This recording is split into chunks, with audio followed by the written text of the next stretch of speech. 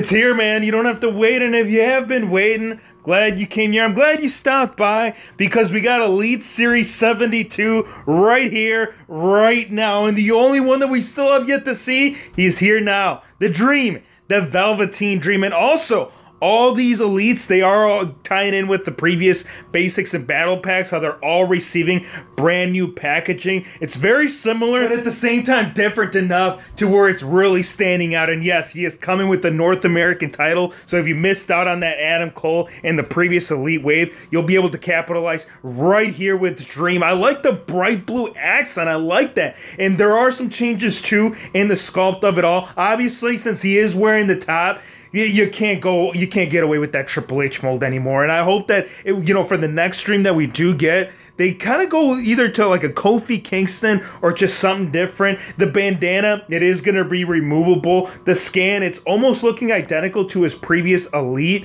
And just the figure in general, man, it's a great figure. Like this wave, you guys, wait until I get further in. You'll see what I mean about how Elite Series 72, it's like side-to-side battle right now with Elite Series 69 because that's still standing out as one of my favorite waves. We got Rey Mysterio right here. And yes, we are finally getting Ray with that Mohawk look that I've been begging and asking to Mattel just to say, you know what, Hero Fakes, we heard you. We're putting it out right now. Go get it. Get your hands on it. And the shirt. Look at the shirt on this. It's going to be kind of almost the same. Again, any like current Rey Mysterio, they've kind of been producing the same style of shirt that we saw right here with Batista. Where's those damn pliers, man? I'm looking at the accessories. I see a hat. I see glasses. But I don't see the pliers, you guys. I'm sad, dude. Like, we've gotten new accessories introduced here in 2019. Why couldn't we have gotten the pliers? Oh, I get it, man. Right. We're still transitioning. Don't worry. We'll eventually get back into those Attitude Era days, and you'll see what Batista did back then, but it's not based off that. This is based off right here. His return, his match against Triple H. And if you didn't see that, you'll understand what I'm talking about when it comes to those pliers. We got Strong right here. We got Roderick Strong.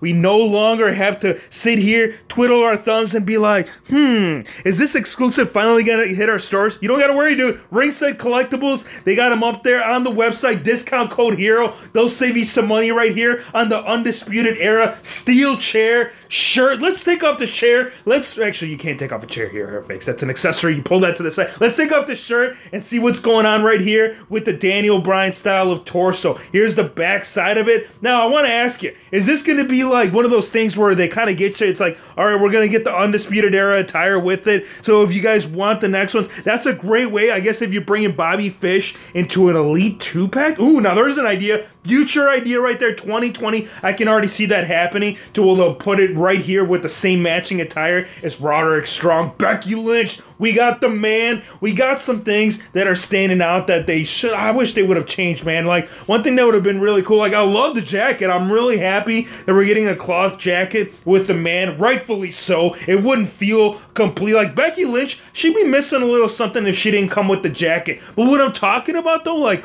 this is just nitpicking it. You guys don't listen to me. I'm crazy. Hero Fakes, he's always wrong. Is these, like, tights. So if you look at the, like, by the waist area, how you're seeing, like, the gold accent piece right there with the buckles, that would have been cool had they, like, done, like, a sculpt on it. Like, it would have been awesome, similar to what they did with, like, the Bray Wyatt. Again, it's just asking a little bit too much. I get it. There's a whole budget involved. But nonetheless, great look at Becky Lynch. But now let's get here into Buddy Murphy, the other one that we've only been teased. Nothing painted, nothing finished, only drawing, only just clay, and kind of wonder and leave you hanging like, how are they going to do the shorts? Well, right here, as you can see, it's not cloth. It's actually plastic continuing right there underneath. It is brand new introduction to the wave because in order to execute these style of shirts, we've never gotten them with any other superstar. I do like the way that it was captured right here in figure form, but the thing that's bothering me, you guys, not the torso. Great torso choice. I really like how they captured like the bulk and the build right there of Buddy Murphy, but it's the beard, man. Like, did they run? Like, this is an honest question right here. Like, what happened in production? Like, were they coming through down to the final line and they just ran out of red? They'll be like, yeah, Hero Fakes, we can't complete the beard in red. We got to do a black. That's all we got right there. Oh, man, what's up, bro? I mean, yeah, you could repaint it, but why?